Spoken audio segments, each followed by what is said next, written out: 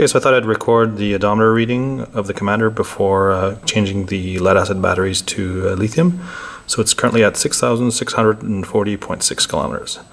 So now it's time to change the batteries. Alright, so now that I've finished building the lithium ion battery packs, I can take out the lead acid batteries from the Commander.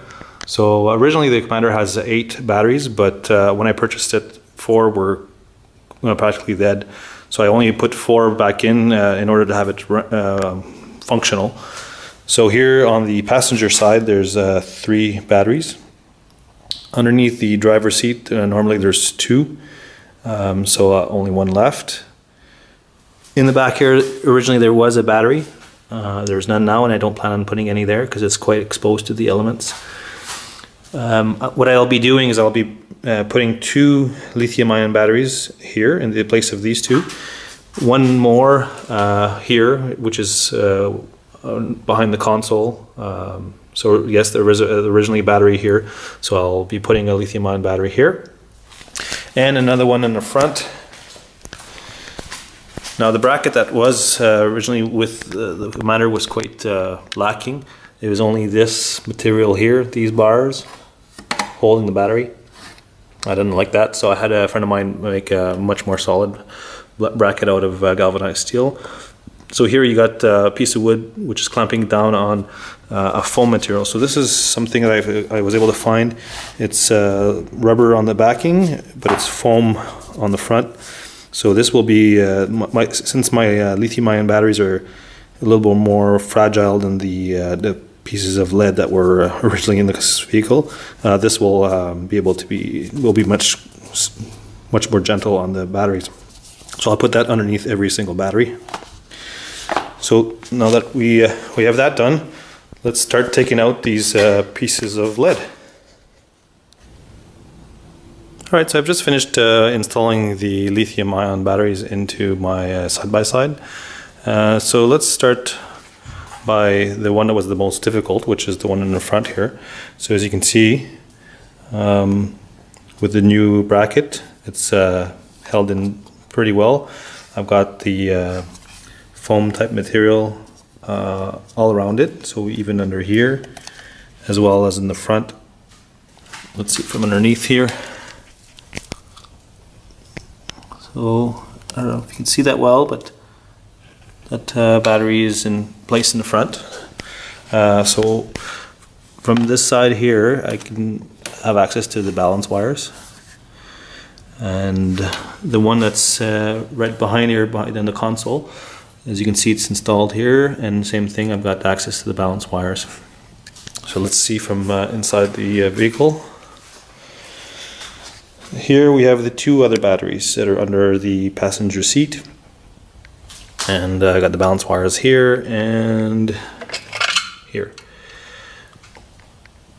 So the way this is wired, on this side is the pack negative, which is connected to a connection point just over here. So that's the pack negative. On this side I have the positive of this battery connected to the negative of this battery. And then over here we have the connection on the positive side of this battery.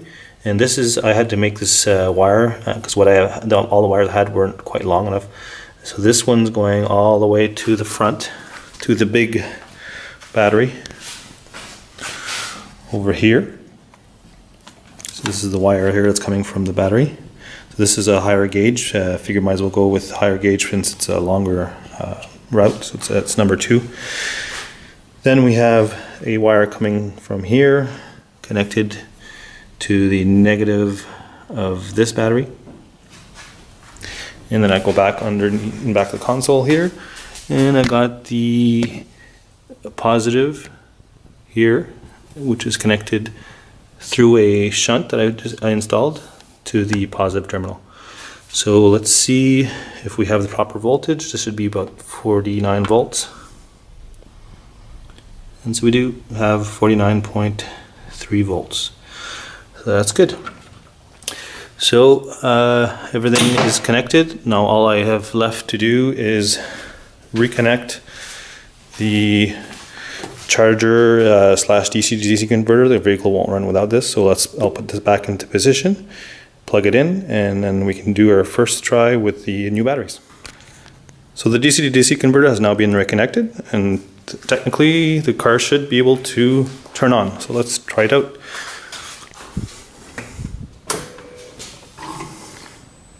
And we have contact.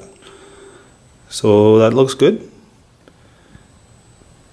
Now obviously the fuel gauge is indicating a little low, but the batteries are in charge. So you can see 49.1 volt on here. So that's within expectation. And let's just see what happens if I put it in gear. I just put it in reverse. And let's give it a little bit of gas, well, accelerator, just to see. And it works. It's moving. So that's a good sign. Everything seems to be operational. I will put everything back together, or at least I'll put the driver's seat back in, mount the charger properly, and then we can go take it for a little spin.